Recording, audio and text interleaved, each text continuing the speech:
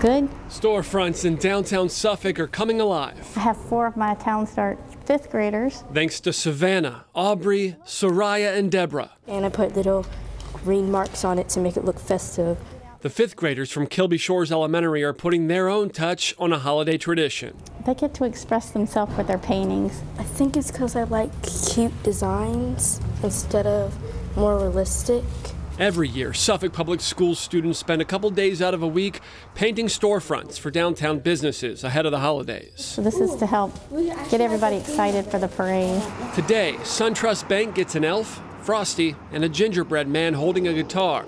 It's to fit this year's theme, Jingle Bell Rock. For the guitar, I've used brown and black to make a darker color than the gingerbread man so you could see it. Did you like it? Any changes you want to make? For art teacher Angie Salerno, it's a nice way to get the kids out of the classroom. It's something they'll always remember. And a great way to get all of us in the holiday spirit.